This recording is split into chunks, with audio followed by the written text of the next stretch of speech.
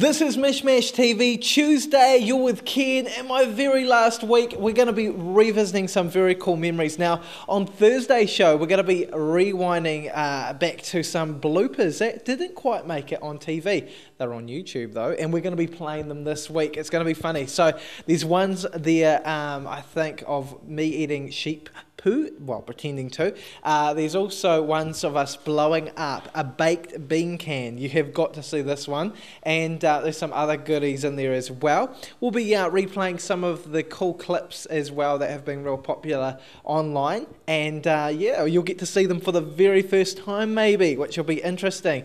And I was just thinking, I started 4.5 years ago here at Mishmash, so there'll be some people now that are teenagers, there'll be some babies that are now 4.5, and special hello to you guys, because we get quite a few under 5s watching. Right now, I'm going to reminisce on the days with good old Bailey Bettis. Now, Bailey Bettis, who likes to eat lettuce, is with us today. And, well, she's not with us today, but we're going to be replaying clips of some of the funnier moments we've had. And I remember one time when we went to Firth Tower and had a bit of a old school day back in the day.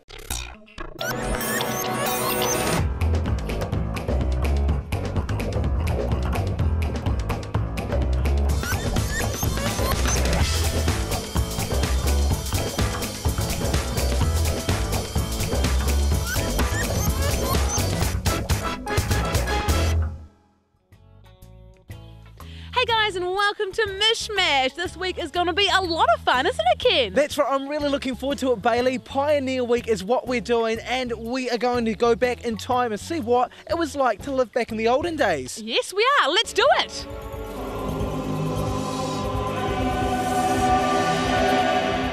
Oh, well, welcome to the 19th century, all right? It is the 1800s, and my name is Wayland. Yes, and my name is Elspeth, and we're way back in the day when the pioneers came to New Zealand, and they started up all sorts of things like schools and churches and all different mechanical things. It's really, really interesting. So we're going to show you what it's like to live in our day. That's right, Pioneer Week, and we're going to show you around and tell you what life was like around our era.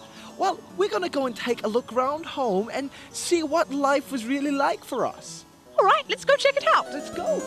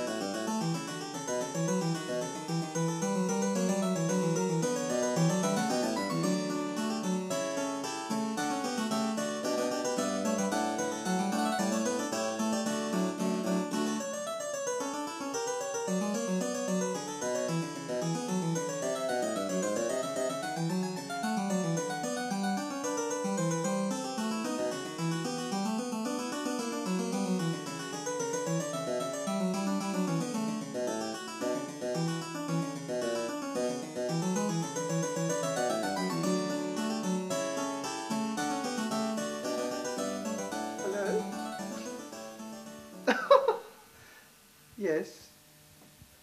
All right. We'll see you at church on Sunday, all right? See you. I want to get out. Father said that I deserve to be here, but I want to go out. There's a scary man in here.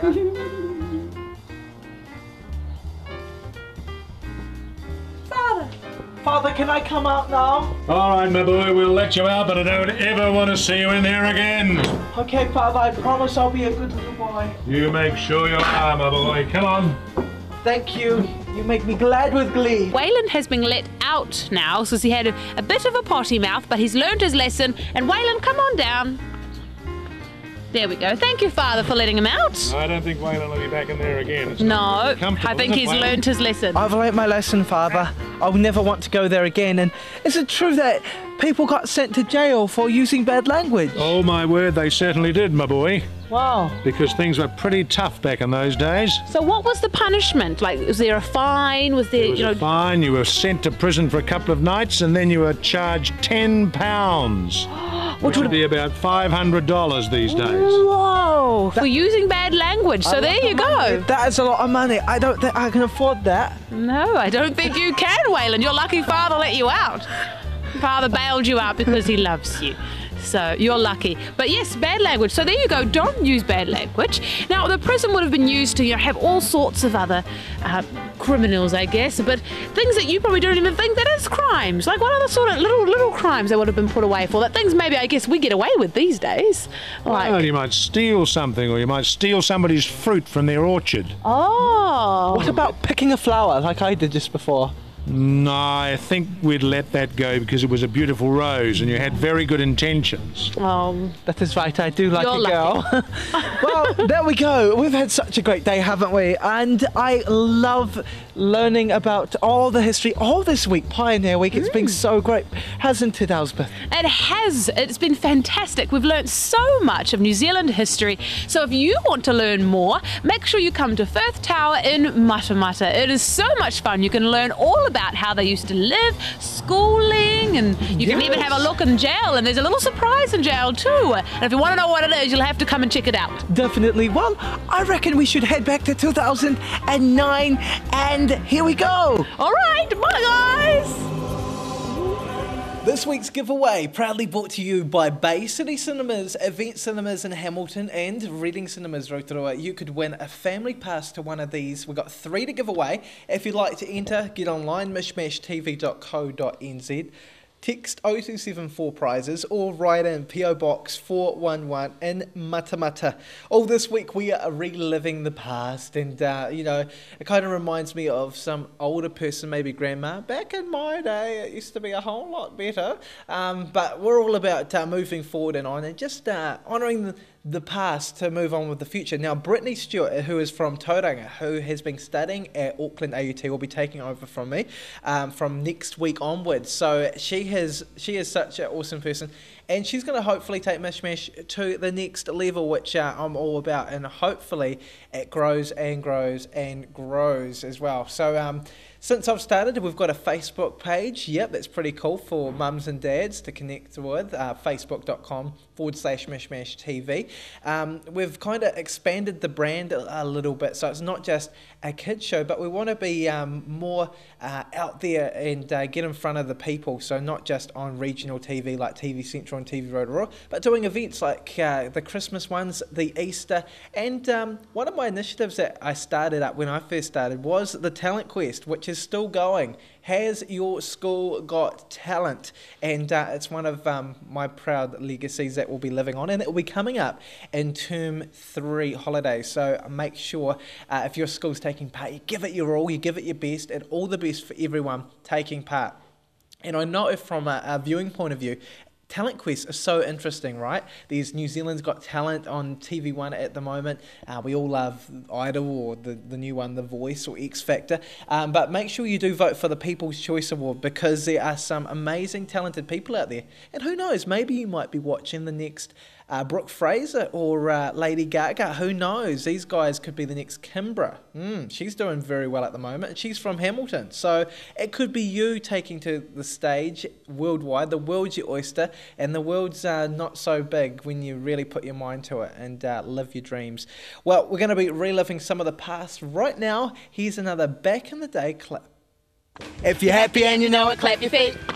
If you're happy and you know it, clap your feet. If you're happy and you know it, and you really want to show it. If you're happy and you know it, clap your feet.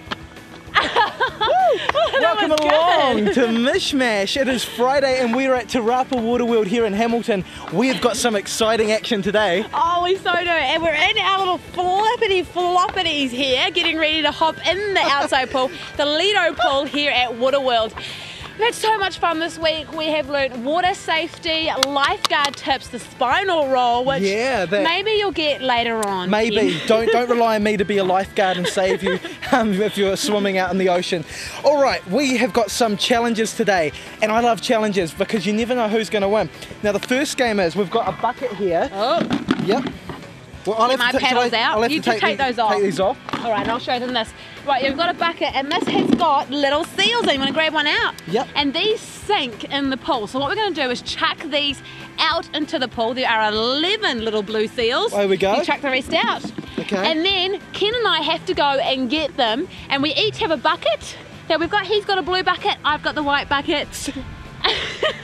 And whoever gets the most wins. You're on me. You're on so my. We've got. Oh, sorry. Yours on my foot. We've got a whole lot of challenges to do today, and Kidsbiz News is coming up very shortly. So how about we get on to this challenge, Ken? Yeah, absolutely. Let's get in the water.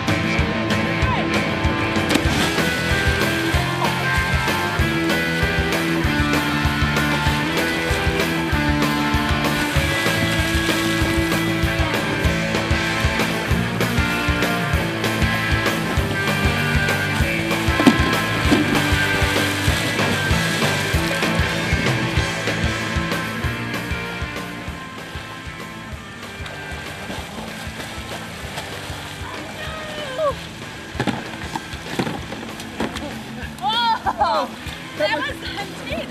Oh, Ken, you did so well. I actually forgot to put my goggles on at the start, so So did I. I chucked them on under the water. Okay, I've got 1, 2, 3, 4, 5, 6 baby Right, seals. I've got 1, 2, 3, 4. There was 11, right? 5. I Ken wins. Yeah! Well done, Ken. Man, Excellent stuff. good sportsmanship there, Bailey. We've got another 2 challenges coming up. We've got Kidsbiz News with the bloopers as well from this week. There's probably quite a few, but we'll catch you up real soon, okay? Don't go anywhere. One of the cool times we had here at Mishmash TV was with Taco, our dog, okay? Now, we've always had Dougal, he's part of the furniture, but it was so cool having an actual little chihuahua-looking thing. It was, he was cute. He's still alive, for those of you that do remember Taco. He's a little bit bigger than usual, but I haven't got any photos to show you, and I haven't seen him of recent, to be honest. But we did a Taco love test, and that was between myself and Bailey. Funnily enough, I didn't really have any chance really, because Taco was Bailey's dog, so of course she feeds him. Of course he's going to go to her.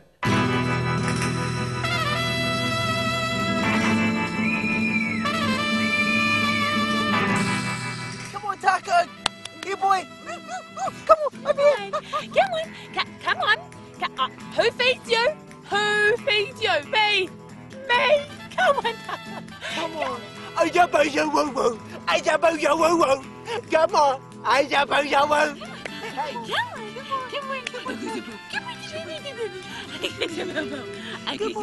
Come on.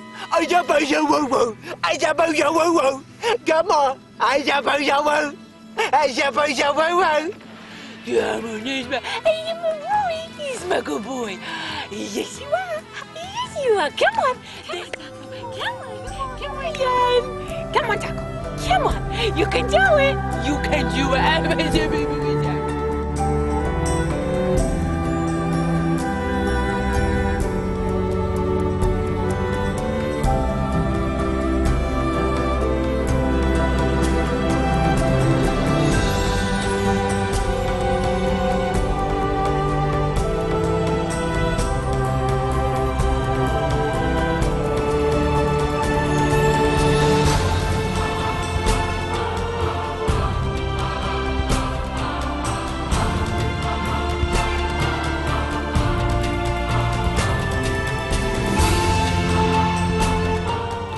did it again with some kids that kind of looked like us. Letitia and Samuel Eddy from Hamilton. They did the taco love test. Check it out. Come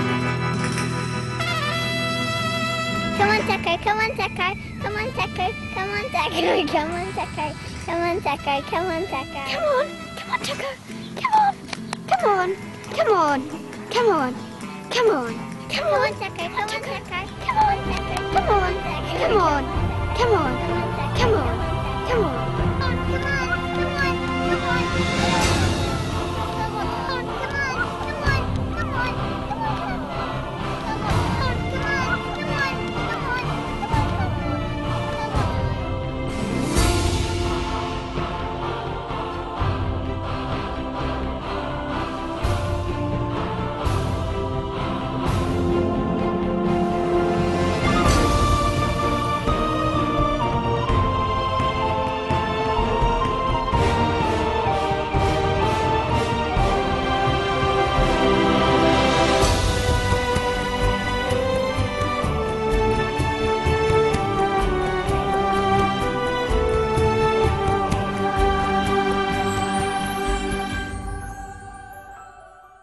And Chris from the Funky Monkeys and Dougal Dog had a little bit of a competition as well. I think Taco was a little bit scared though of Dougal.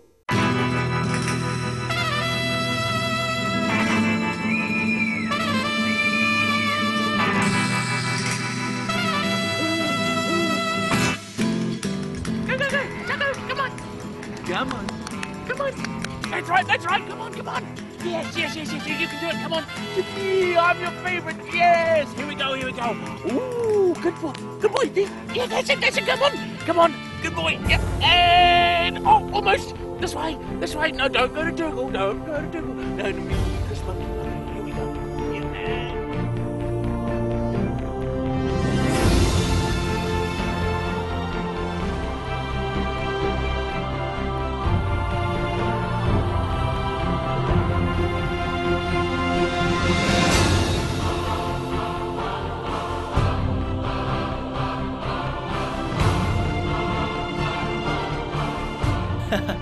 Funny as he ended up going and doing wee-wees on the park there. Good times. That was the Taco Love Test, one of the awesome memories that me and Bailey have, and you can find some of those videos on YouTube, so make sure you check them out and share them with your friends. Well, coming up on Thursday's show, we're going to be replaying some of the ones that didn't make it to air, and right now though we're going to be checking out another Bailey Mishmash memory. Oh man, I'm puffed already. I know, how are we going to last, Ken? Man, this is intense. It's so cool. Welcome along. If you've just tuned in, it is Man vs Wild week, and it is so exciting. We're at Waitangi Falls. Not yet though. We're actually on a journey there. We are on a journey. Now, you can come and do this track, and it only takes normally a day to do it. But what we're going to do is take our time heading up and back, because we want to stop, show you the sights, and so you can learn survival skill tips, and we can chat to our guests, find out what they do, find out who they are, and find out how to survive in the wild. Now, I do believe that we have Zach coming in now, and also Scott. I can hear crunching. Crunching of like sticks. It actually could be a deer or something. Well, you got to be quiet if it's a deer, might just run off. Oh, what was that? Whoa, here the boys are. Look at you. Okay. The So, Scott and Zach, all right, and you guys are from the Morrinsville Air Training Corps, is that right? Yes. What one's that? Is that? 31 Squadron. Oh, Squadron. I love it, and we're going to give you more details on that Wednesday, chatting to the boys. Now, do you like our gears? Are we all ready to go up the top, you reckon? Pretty much, yeah. Okay. Any tips, kind of, before we go any further? Don't wear cotton, it kills you. Cotton kills you? Are you serious? So I've got jeans on underneath. Is this not good?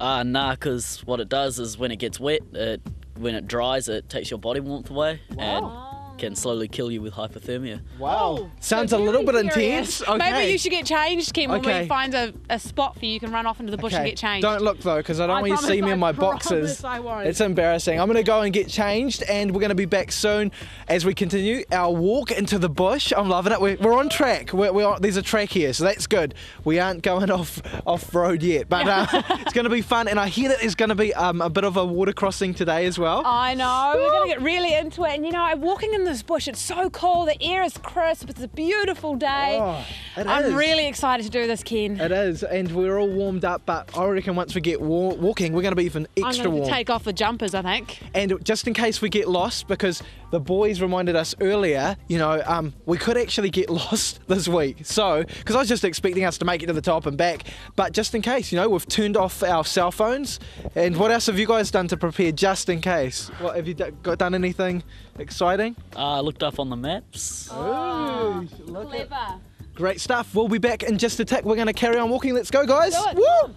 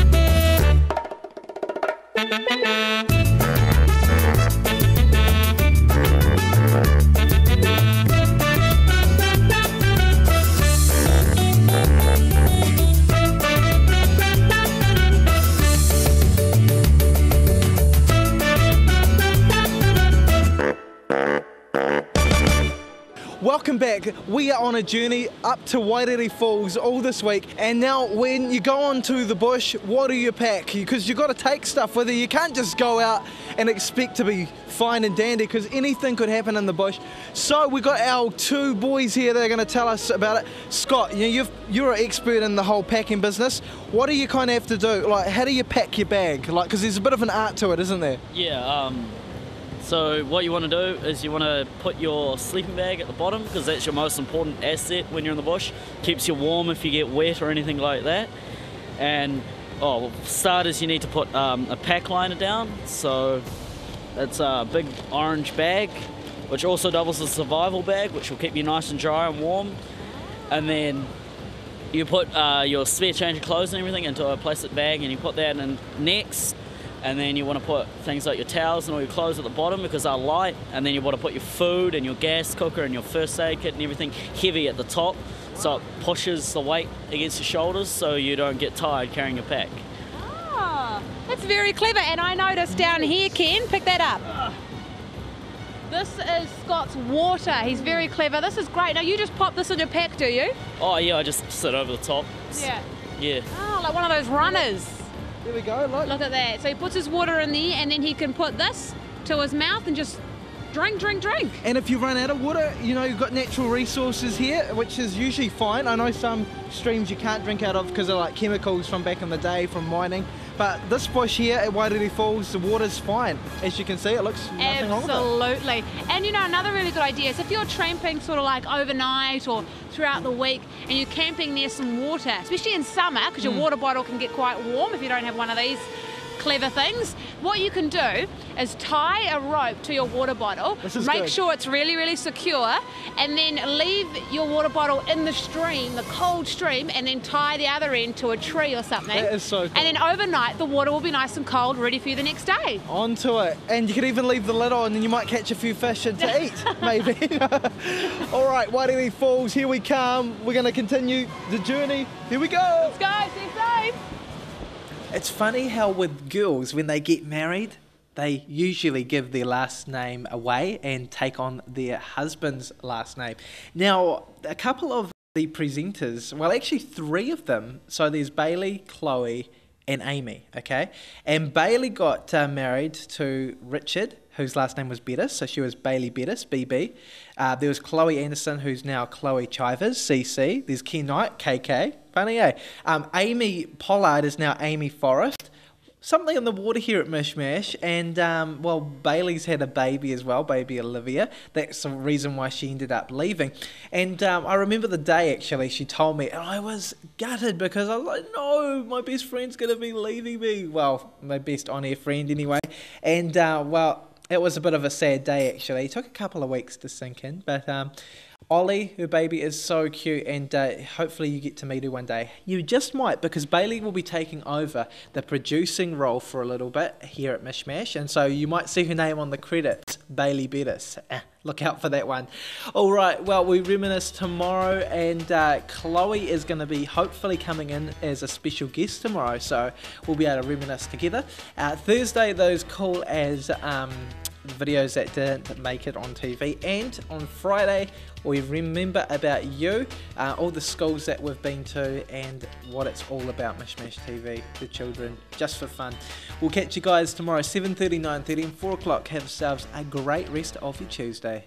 This has been an Alpha Media production, a division of Television Media Group.